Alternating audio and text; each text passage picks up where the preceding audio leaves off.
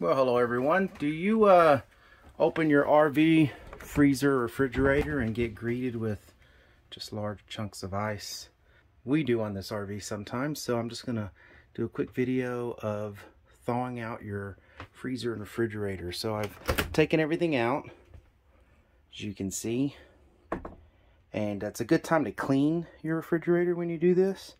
But we don't have a lot in the fridge. I've let this kind of thaw a little bit, but you can see ice builds up here at the top. This could become a huge chunk of ice. You know, that's not good. It's not real healthy for the RV or fridge. So on your fridge, usually there's a tray, like if you see here, there's a water tray that catches water dripping down, and that will flush this outside of the RV. But there's not one in the freezer. But what we do is we'll turn the refrigerator off.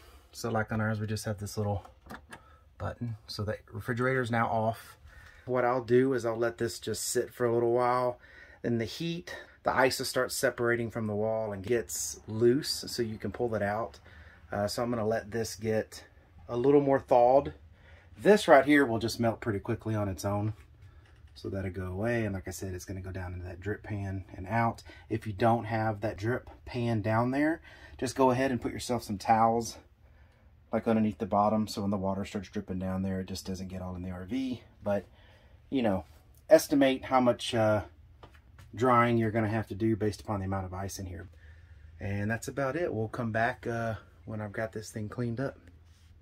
So this is the next day. We left the refrigerator open to allow it to thaw out, and all of the ice has now melted and it's in good shape. All of the ice is out of the refrigerator and has dripped out the drip pan and made no mess. There's no water anywhere. It was nicely done, dripping straight out the drip pan. Now, with the freezer, we knew that there was a huge chunk of ice back there, and although it was mostly frost built up over time, that's still a lot of water. So what we did is laid a towel here to kind of dam up the water, and since the towel will get wet and the towel will drip, we kind of pushed it in there a little bit so that way it wouldn't drip outside of the freezer.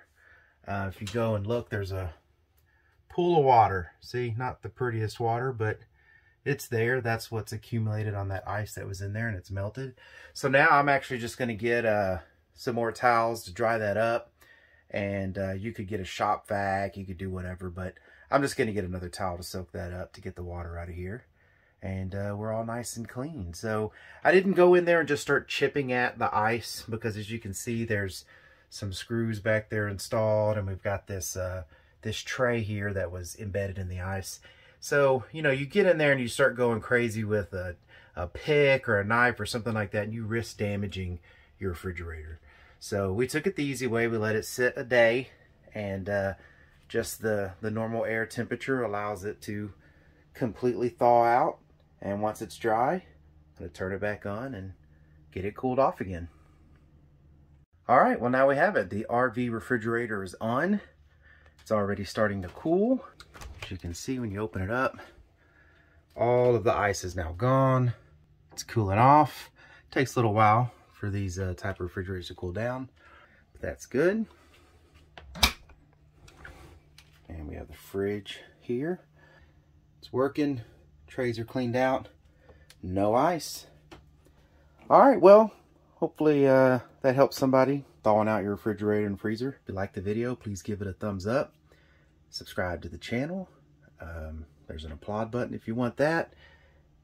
But until next time, y'all take care.